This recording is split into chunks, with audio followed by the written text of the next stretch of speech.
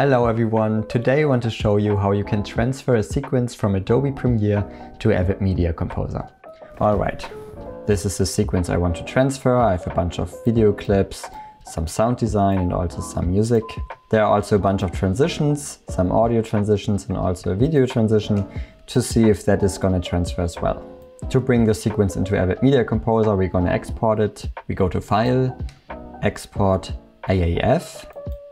Usually I would always recommend to include a video and also an audio mix down. I'm not going to do it this time just to speed things up. But in general it's a really good idea just to see if everything really transferred correctly into Avid.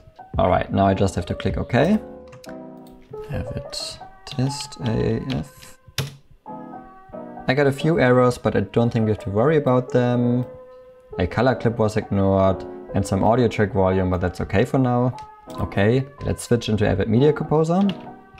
Now you can just drag and drop your AAF. This is it. Let's organize it with Command E. This is our sequence here. Avid is going to duplicate it. It looks pretty good. We just have to relink it now. Here's how we can do that. Right click into your bin, input source browser. Here we're going to select all our footage. I got all my footage and all my music in one folder. You probably have to click through several folders to relink everything, but the process is the same. Usually it's a good idea to transcode everything now, but I'm going to skip that just to speed things up a bit. To relink everything to your sequence, select all your video and audio files, and then select your sequence, right-click, relink. Here you want to select items in all open bins, select tape name and source file name, ignore extension can be helpful as well, and press OK. And here's our relinked sequence. Looks all pretty good. We have the audio transitions here, we also have the video transition here.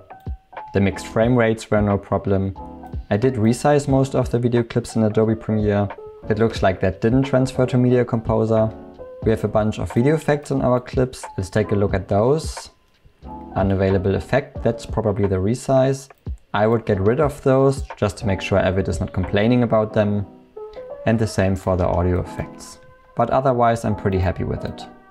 Just remember to resize your video clips.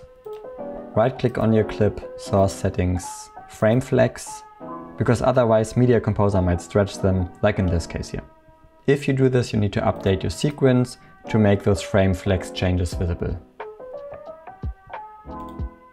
Alright, if this video helped you, feel free to subscribe to my YouTube channel. Thanks so much for watching and see you next time.